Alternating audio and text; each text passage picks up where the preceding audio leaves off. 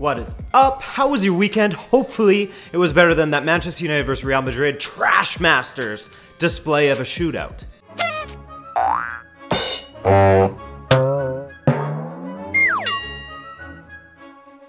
We've got things to talk about, man. Big things. So if you aren't a subscriber, you should become one and talk to me about these big things in the comments section. Morata unveiled. Mendy completed. Danilo completed. City signing everyone. I mean, of course, Morata went to Chelsea, but those last two. And like I said in my last video, City aren't being stubborn like some of these other teams, and when the selling club asks for, you know, an extra 5 million on top of their offer, they're giving it to them. Because they realize that in order to improve their squad, you gotta pay up. And if you do that, then you have a better chance at winning trophies. That's smart, in my opinion, but it is super shocking looking at how much Pep Guardiola has spent since joining Manchester City. How much has he spent? Well, 395 million euros. That's like a Neymar and an Mbappé. Okay, so as I was editing this video, Marca reported that Real Madrid have reached an agreement in principle with Monaco for the transfer of Kylian Mbappé. How much is gonna ring them up? A cool 180 million euros. If this is true, that would absolutely destroy the former record transfer fee for Paul Pogba. Funny to think that it could be broken once again by the Neymar transfer, but anyway, this actually makes sense to me as Real Madrid seem like the only team that Mbappé would leave for. Check it. Also, a loan back to Monaco could be on the cards, though Madrid do need some backup for Benzema now that Morata is gone. No doubt we definitely gotta keep an eye on this one. So, the Virgil van Dijk transfer saga took another turn this weekend as Pellegrino, the new manager of Southampton, told Virgil that he can sit in the corner alone if he doesn't want to play with his club, aka he can train alone. Now, it was also announced that he will not be part of the Southampton squad that will be traveling to France for a preseason training camp. Oh. Now, there's only two ways that this can end. Number one, he'll end up getting the move he wanted by signing on with Liverpool. Or a couple of months will go by and he will apologize solely as a formality so he can get back into the team and get some playing time. Even though Liverpool's transfer rumors have been dominated by their pursuit for Naby Keita, apparently they're still in for Van Dijk and will submit a bid if Southampton are willing to do business with them. Why the whole if they're willing? Well, I'm sure you remember that embarrassing week for Liverpool when they had to apologize to Southampton for tapping up Van Dijk. Which, by the way, that tapping up thing is such a stupid thing to call a team on, as if it doesn't happen in every single transfer deal. That's like giving someone a ticket for jaywalking, you know? It's lame. Speaking of Keita though, he had a bit of a temper tantrum in Leipzig training this weekend after taking a hard tackle from Diego Dem. His teammates know he wants to leave, and it shows as nobody really checked if he was all good until much later. Then, Keita tackles Dem and everyone surrounds him / squares up.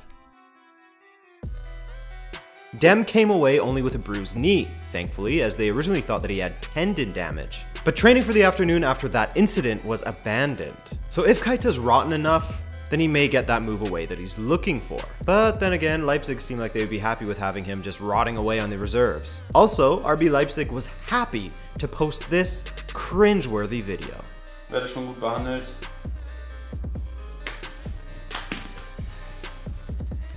Alles okay. All good, guys, nothing to see here. That is the most wooden acting performance I've seen since the Twilight Saga. I was unconditionally and irrevocably in love with him.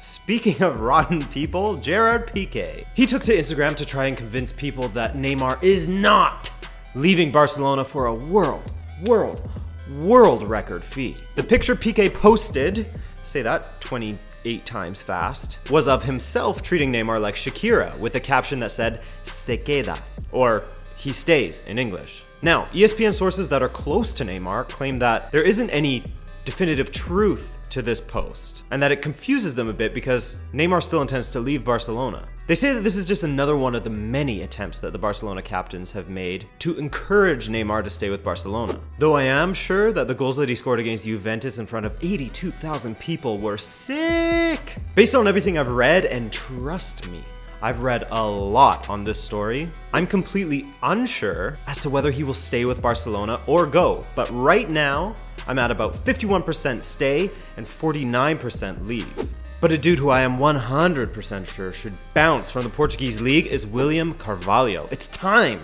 man. get out. This guy is, in my opinion, and keep in mind I'm a Benfica fan, so you can trust this opinion on a sporting player, an excellent central midfielder that, given time, could be one of the best in the Premier League. For a big man, he has decent speed, not the greatest. He's stronger than Lukaku ×2, perhaps a bit of an overstatement, but he's got a great pass on him, and last season won possession in the middle third of the pitch more than any other player in the Portuguese league. I mean, just look at what he did to AS Monaco in a preseason friendly the other day.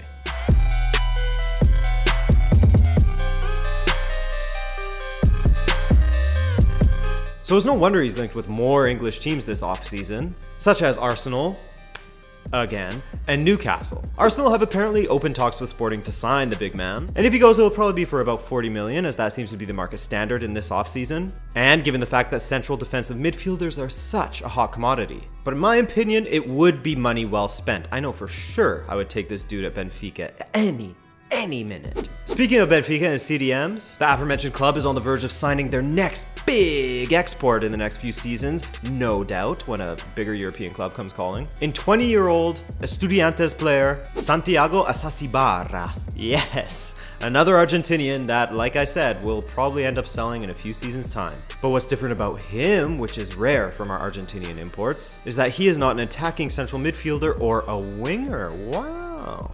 Now, this deal screams player flip to me, sort of like you'll buy a house, fix it up, and sell it for more. But it would be good to have some cover in case Faisa is injured again, because Samaris is hit or miss for me. He's not my favorite player. And Faisa is injured at least for 15 games a season. But for me, Benfica has more dire needs, like at the right back and goalkeeper positions. And one of those they've tried to rectify, as they've submitted a bid for Hoffenheim right back Kaderabek. But a bid from Galatasaray has already been accepted, so that one's looking a little bit murky. Man, why is nobody talking about signing Moussa Dembelé? No, not that Dembele, the other Dembele. Earlier in the season, when the transfer market was closed, he was linked with every club across Europe and all of their colonies. Now that it's open, crickets, my man. But apparently Marseille has been negotiating with Celtic for a price of around £20 million for the young French striker. Which gets me thinking, that's great for Marseille, but if he's available for only £20 million, why aren't any of the other big clubs across Europe wanting to sign this kid anymore? He scored 32 goals last season. Yeah, it's the Scottish Premiership, but that's a decent return from a young, very promising striker. I remember when Milan approached Celtic for Dembele, they were told to cough up 40 million for him. So 20 million seems way too low. I don't know if this is bad reporting or just all of Europe falling asleep on this kid and Marseille capitalizing on it.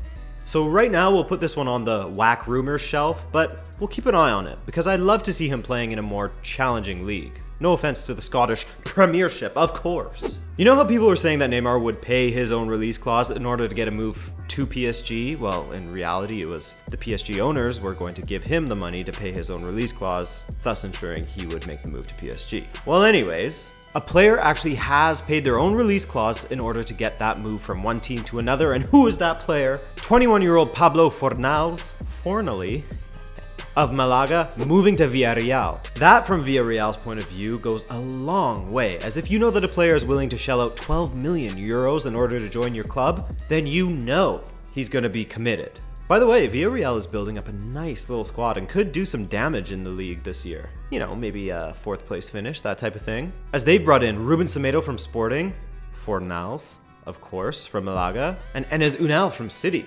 Interested to see how they do next season. And finally, as Leicester City claim that they are inching so close to securing a deal to bring Kelechi Iheanacho to their club, trusted Sky Sports journalist Gianluca Di Marzio, and yes, Sky's Italian sources are actually way better than their English ones, is claiming that Leicester are willing to open talks with AS Roma in order to bring Riyad Mahrez to Rome.